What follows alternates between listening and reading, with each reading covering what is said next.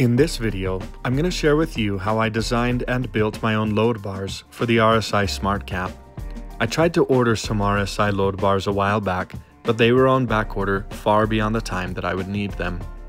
In looking at alternative sources and hearing some recommendations, I came upon these.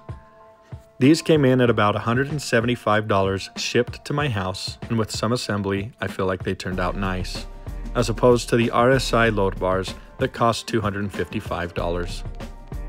Hope you enjoy. You'll need two 1x3 extrusion bars of the 10 series at 47-inch lengths. These are tapped on the ends for 1/4-20 screws. You'll also need 4 1-inch lengths of the 1x3 10 series extrusion bars. 8 inside corner brackets. I ordered 16 sets of 1/4-20 button head screws with the Tnutz. I got the stainless steel for strength. I modified each of the brackets by drilling 2 of the holes to a larger diameter to accommodate for the larger screw to mount to the top of the SmartCap. The 16 screws are M8 16mm length button head screws. I had to modify half of them by grinding down the top in order to accommodate for both screws that go into the corner of the bracket. I also ordered 8 hidden corner connectors for extra strength on the structure. These I used to mount the 1-inch length of the extrusion bars underneath the main load bar. You'll first want to pre-assemble your inside corner brackets by taking one of the large modified screws that have been ground at the top and placing it inside the modified hole in the corner of the bracket. Next, you'll want to take one of the 1/4-20 screws and place it in the other hole in the corner of the bracket. Now take one of the economy Tnutz and thread it onto the end of the 1/4-20 screw. Now add a second 1/4-20 screw and T-nut to the hole right next to the one you just assembled. This is what your corner bracket should look like. For assembly, you'll need the 5, 4, and 2.5 metric Allen wrenches. Begin by inserting one of the hidden corner brackets into the center of the bar. Next, slide one of the 1-inch bars over top of that bracket, sliding it in just a bit to let it hang.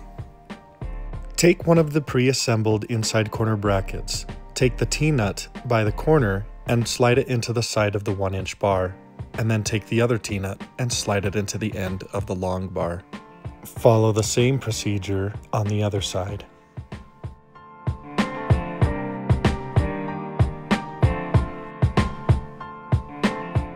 Next, take another hidden corner bracket and slide it into the center of the 1-inch and into the center of the long bar.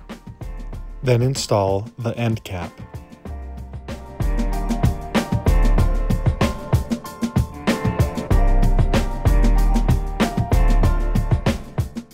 You'll notice that the 1-inch piece can slide up off of the brackets and the T-nuts. In order to prevent it from falling out, just snug up one of the screws on the side. Now repeat these steps for the other mounting feet.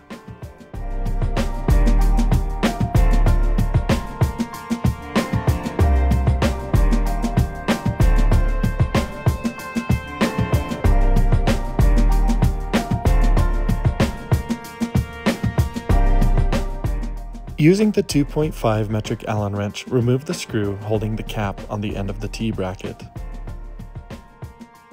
Now you can slide out the welding nuts.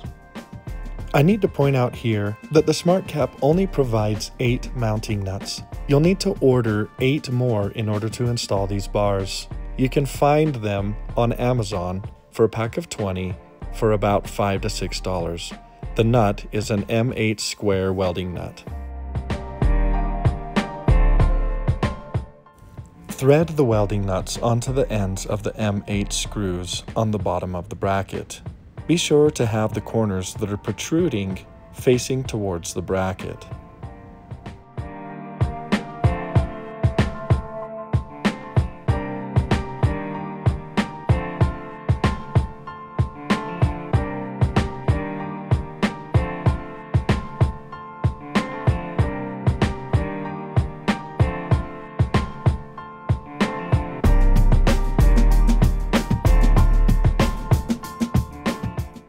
Now you can slide the welding nuts into the T-slot of the bracket on top of the SmartCap. If you keep all of your screws loose, this will make it easier to get them slid into place.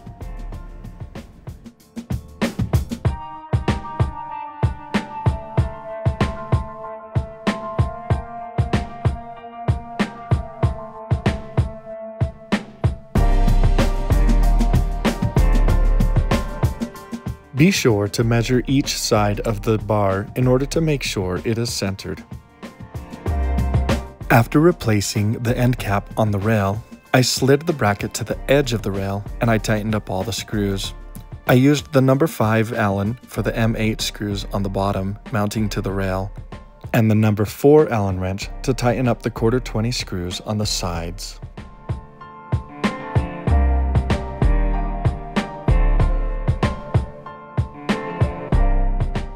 Next, I used the 2.5 Allen wrench to tighten up the set screws in the hidden brackets. This was a bit difficult to do with the bar mounted on top of the cap. So after getting the feet in the place that I needed them, I took it off of the cap carefully, tightened the screws, and put it back on top of the cap. Hope you enjoyed this video. If you did, please give me a like, share, comment, and subscribe. Now get out on the trails and have some fun.